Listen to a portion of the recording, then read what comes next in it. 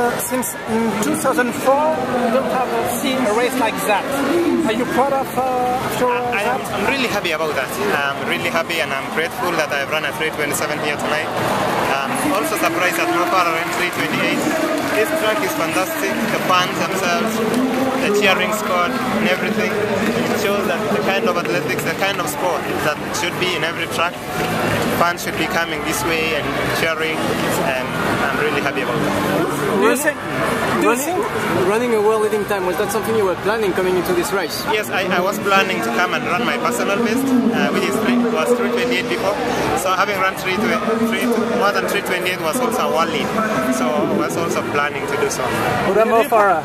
How surprised are you? I'm excited that Mo Farah ran a 3:28. It is unbelievable. It shows the kind of determination and speed that he has.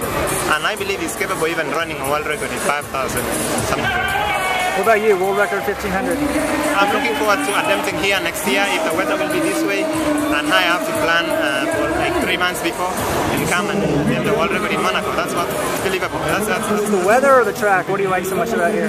Sorry? The weather or the track? What do you like so much? The weather, the track, and the fans as well. Everything about Monaco is good. And last year before games you were sick.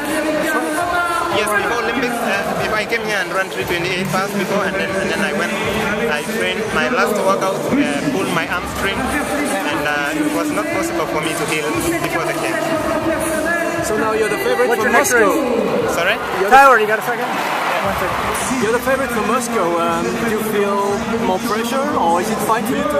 No pressure at all, but I'm happy that I am at the top at the moment, and I believe defending my title will be my priority. Are you racing in London next week? No, I'm not racing in London because the federation will not allow us to run 2 races before the World Cup. This is it? Yes. Okay. Thank you.